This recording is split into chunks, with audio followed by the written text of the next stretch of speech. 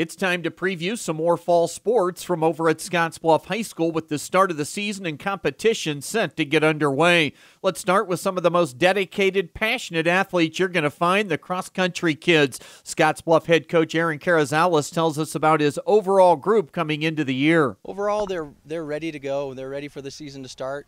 A lot of the kids showed up this summer. We had a great summer, great turnout. There's not really any new faces.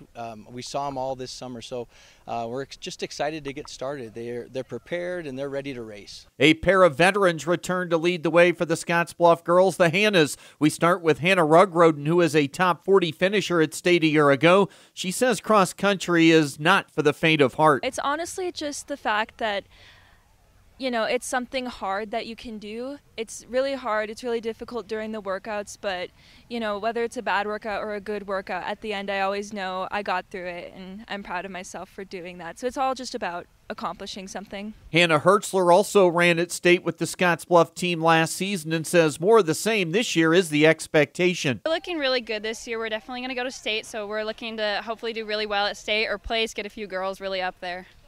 And then for the Scottsbluff boys team, how about this? There are no seniors on the squad, but Coach Carrizales pointed out Jacob Mazer, saying he's looking like one of the team leaders this season. Cross country has one of the best team environments, and running all together kind of helps us bond as a team.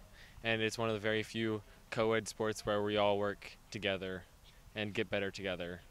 After meeting up with the cross-country team, it was over to see the Bearcat boys tennis squad, where a big season is the expectation. In fact, head coach Darren Emmerich thinks this could be his best team yet at SHS. Well, no doubt about it. I think in my 8 seasons here, we've had some good teams, and we have off teams like any other sport.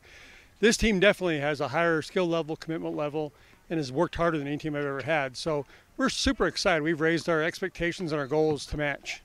Team captains had just been announced. Senior Kian Blomstedt breaks down his spot and what he's looking for big picture for the fellas. So I'm going to be playing 1 singles on varsity this year, which is the highest level spot.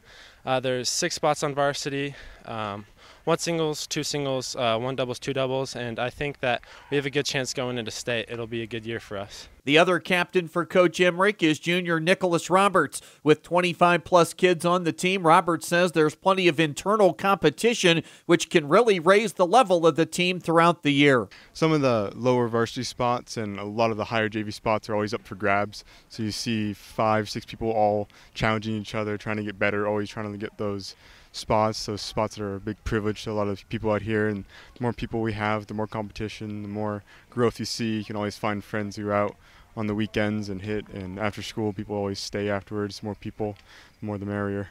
Those were the 2 Monday stops, and then yesterday the temps were back into the upper 90s, and Brock Ayler had his girls golf team out for practice. It's a tradition-rich program that has state titles as recently as 2020 and 2019. Head coach Brock Ayler says they'll need to build this team up to try and make a run at districts and hopefully state. Yeah, well, first of all, how to learn how to face adversity. I want to find out kids that want to grind. You find out a lot of times real quick from multi-sport athletes, people want to dive on the floor, do a lot of things, and so they're able to get, kind of smacked in the face or things are tough and they rise back up. So that's what we want to do, make sure they continue to grind and not always play for themselves. The top 2 returning players to the team this year are Addie Peck and Elliott Selzer. Let's start with Peck, the junior coming off a strong year, hoping to elevate her game even more this season. It was great last year. My state didn't go as planned. I was sick the first day, but I still medaled in top 15. And then this year, I just want to be number 1 in the Panhandle and go into state doing better than last year. And then Selzer, another junior. She was top 40 at state last year. She thinks this year's team is coming together pretty well here in the first couple of weeks. So far, this group has been really good. All the girls are really dedicated and hoping to get better, and it's just looking like a good year for us.